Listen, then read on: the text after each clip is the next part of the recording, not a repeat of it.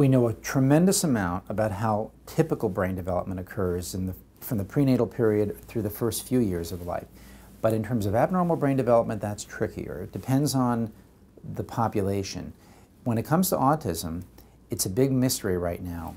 If you look at the literature with kids with autism, not infants, and you look at MRI scans, you look at autopsy specimens, you look at any number of things, nothing consistently pops out as being a culprit.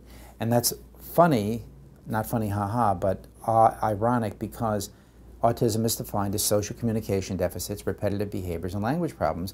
Three things that we know exactly where they are in the brain, and yet the whole brain seems to be implicated in autism, which is a funny, is a challenge to scientists. We think what's going on in autism is a disconnection problem. The brain isn't getting wired up correctly. It's as though area A is not speaking to area B when it really does need to do that. So, but this is speculation on our part, and the reason is that our knowledge of brain development, as rich as it is, a lot of it is based on animals, and there's no animal model of autism. I wouldn't know what an autistic mouse looked like, for example. So we're stuck studying the human. And then we are limited in how we can study the brain in the human. So we have a couple of tools that we can use in the first couple of years of life. We can record the brain's electrical activity. We can record the brain's metabolic activity, blood flow, for example. And in some cases, we can record magnetic activity. That's a very high-tech thing that no one has done much on yet, but it's possible.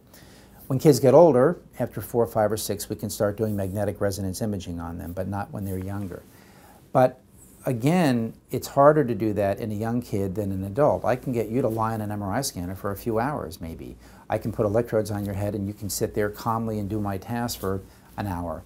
But when you're dealing with a 1-year-old or a 2-year-old, you have like 4 minutes to do this. So we have a lot of challenges, and that's limited how much we know about brain development in both typically developing kids and kids who are going to have problems.